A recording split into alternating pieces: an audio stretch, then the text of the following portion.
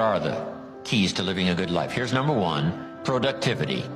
You really won't be happy if you don't produce.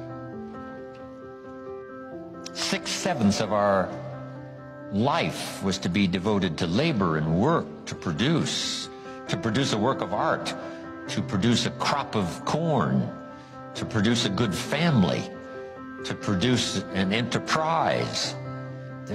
That's the essence of life in its best form. First is to be a producer. Here's what all of us have: the miracle, and it's almost godlike in its potential: the ability to recreate. Only God can create.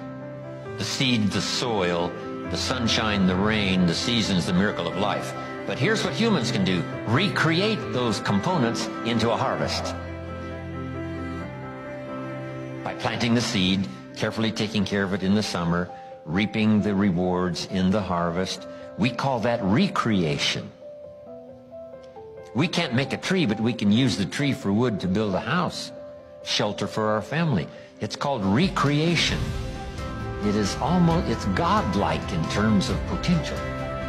To recreate, to take your hours and your energy and your life and a bit of skill and create, actually recreate a career, a future, possibilities, fortune. Recreate. The key is to use it. And you won't be happy if you aren't really extending yourself. Because here's really the goal of the human adventure: the full development of all your potential. That's the goal, the full development of all your potential. Why not see how far you can go, how much you can earn, how much you can share, how much you can give? Why not see what all you could be, what you could become?